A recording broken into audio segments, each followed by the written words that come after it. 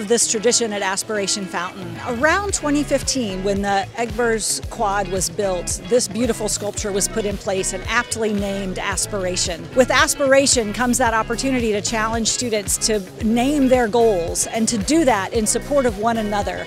So at the beginning of Turning Titan every year, our new student orientation, we ask students to write their goals around Aspiration Fountain.